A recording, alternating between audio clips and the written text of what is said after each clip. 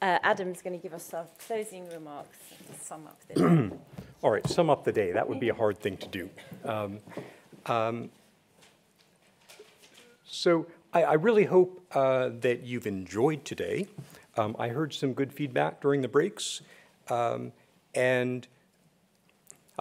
Feedback there, which brings me to feedback. So we have made these events better and better year on year, and that's because of feedback from you. And we're going to get better next year if we get some great ideas and suggestions from you. Also let us know what you saw this year that worked well, what didn't work well, and your ideas for making it even better. So please, follow that link as soon as you can. We'll probably be sending out an email shortly after the meeting with a pointer to the feedback form, so please make use of that, and a way to get in touch with us to follow up on some of the ideas and discussions from the day, so please take advantage of that as well. I think we've seen a really remarkable range of research and creative outputs today. The sort of things that can only happen if you've got a space to support research and innovative experimentation with digital collections. And we've seen some also really interesting examples that have spanned the gap between the physical and the digital, which is a theme that we've seen emerge year on year as well. I think we've made some good progress towards understanding and starting to provide that kind of environment. But there's a long way to go. We're continuing to test, to pilot, to experiment, to try things, to try to move on from the things that don't work and reinvent and improve the things that do. So please help us to do that. A bunch of the comments that Dan made in his keynote this morning continue to resonate with me. And it's interesting to reflect on. I think there's some similarities in our experiences and also some differences.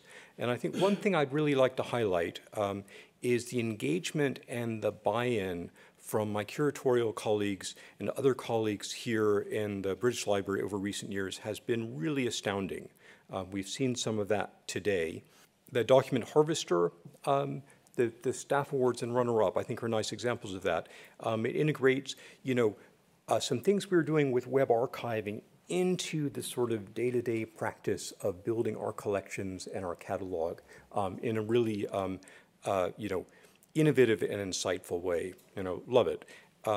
We saw the team behind the Polonsky project, and that combines digitization and traditional scholarship, print publication, but it also is really pushing the boundary with the way organizations like ours can make content available and shareable and usable. So we didn't have a big talk about IIIF, but it came up many times today. Many of you will be familiar with this International Image Interoperability Framework, but it enables, it's as a standard API that British Library content and the content from the from the BNF and Stanford and Princeton and Cambridge and Oxford is all available through. And so you can use tools that interact with all of that across those institutions. And we saw a lovely example of that with Polonsky, where you've got material available through Mirador at the BNF and through what we call the Universal Viewer here at the library. It's the same content available through the same APIs, available in different locations, and that is really unlocking the way people can interact with those collections. So again, I love the progress that's been made there. I think Dan also highlighted it's really important to show you're working. We've tried to do that. Some things work, some things don't work as well. Actually, I sometimes like to think of it better as some things work well at a part of your journey and are less useful at another part. I think we've shared a number of those examples over the years through the labs. And I think also we saw today that introduction of digital collections and methods is not in tension with curatorial knowledge. I think Dan had a great line on that this morning. He said, there are no collections without curators.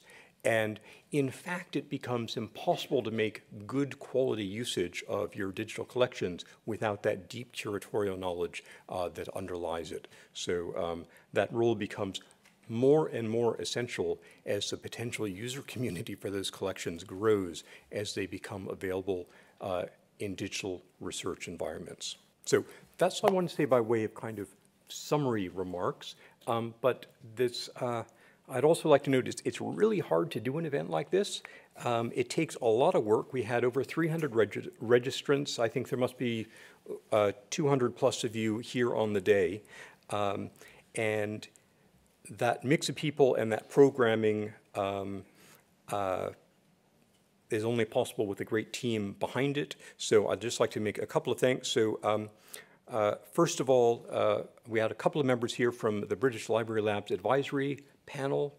They may have all wandered. Anybody still here? I saw you before lunch, just like those senior advisory panel members to do that. But thanks to them, nonetheless, they make the key recommendations for selecting the awards. Secondly, I'd like to thank our colleagues who presented the awards today. It's been great to interact with you in making that happen. Thanks to the AV and events team. Can't quite see you behind the lights. You've done a great job today. So if I could ask you to clap and get their attention.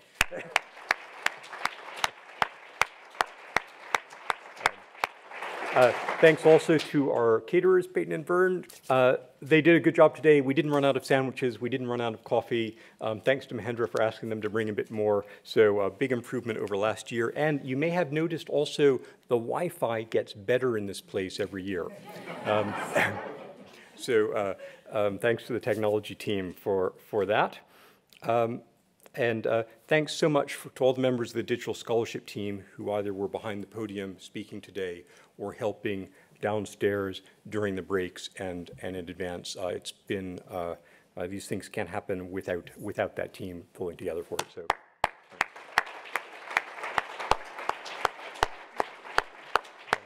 And then thanks also to Eleanor, who chaired this last session. She's been here for only a year, but it seems like she's been here forever. It's been a delight having her on the team, and she's made a huge difference, including today. So thanks, Eleanor. And I'd say thanks most especially to Mahendra. He's been on this journey with me to establish the labs here at the British Library and bring that early vision into reality. It's been great so far. It's made a huge difference. It's having a tremendous impact. So thanks for that and putting together the program for a great day today.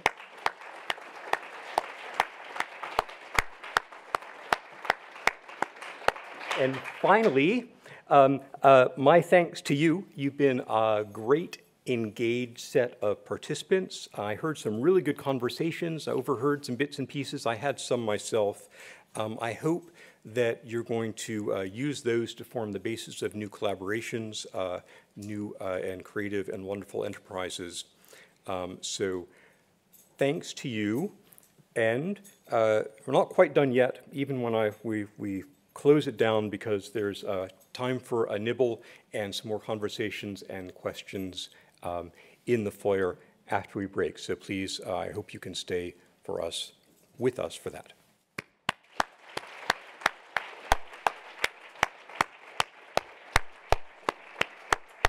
So with that, come let's have a drink and a bite.